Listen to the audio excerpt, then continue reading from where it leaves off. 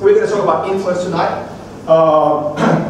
And my thing, what I do is really teaching small business owners and entrepreneurs mostly how to market themselves very effectively, how to pitch, how to present, how to influence and persuade.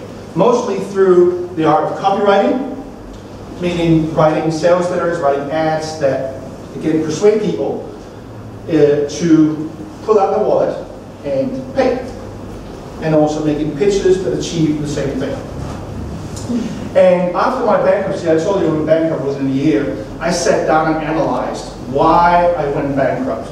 And I figured out it had almost all to do with marketing. There was like 28 things that I did wrong. I analyzed what I did wrong, and 21 of them had to do with lack of marketing skills.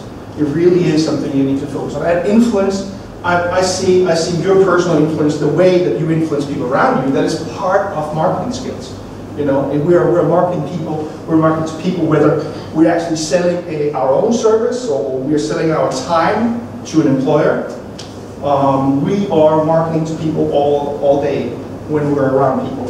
So it's a hugely, hugely important skill to master to influence other people.